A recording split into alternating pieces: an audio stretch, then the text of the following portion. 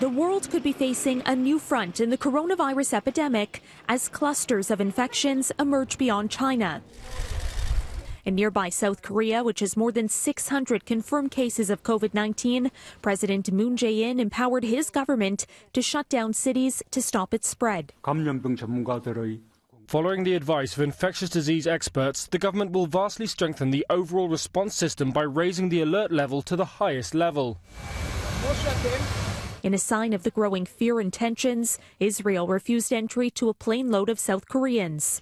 As new cases arise in the Middle East, Turkey and Pakistan temporarily closed their borders with Iran. Afghanistan is also restricting travel to Iran. The country, which was untouched by the virus just days ago, now has the largest number of coronavirus-linked deaths outside China. Cases of travelers from Iran testing positive for COVID-19 have turned up in Lebanon and even British Columbia. At the same time, small towns across northern Italy have been placed on lockdown and were totally deserted Sunday, with barely any cars on the roads or people on the streets. Revelers at the famed Venice Carnival wore surgical masks in addition to their exquisite masquerade ones.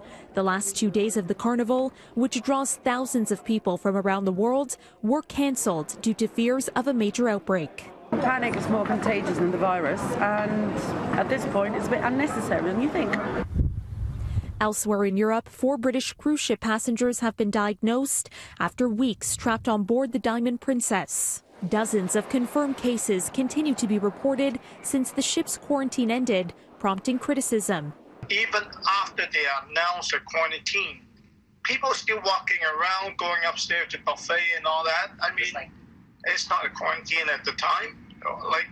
That's scary. A Japanese man in his 80s, now the third person with links to the Diamond Princess to die. He was among the first group of people to develop symptoms when the ship was put into quarantine earlier this month. So far, none of the Canadian evacuees have shown any signs of being infected. For City News, I'm Caryn Ceolin.